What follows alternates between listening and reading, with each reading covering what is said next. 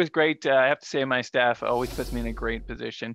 And so they were able to provide me with some great, really I had a binder full of material. So just about any question they could ask. We anticipated, like I said, the question with respect to whether grain drying is part of farming, which not only did we have all sorts of sources, actually, I didn't get into enough of the sources, I ran out of time, but we even have a definition from the Canada Revenue Agency that says that grain drying is part of farming. And so I don't know why the Liberal government is intent on muddying the water.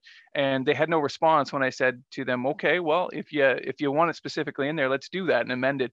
And they just seemed flat-footed at that. So we're, like I said, just an attempt to muddy the water, but everyone was pretty supportive and looking forward. As I said, this wasn't really, it is a change to the carbon tax, but it's really a change that's there just to help farmers. It's not my private member's bill, it's not really a debate about the carbon tax. It's a debate whether we want to help farmers or not.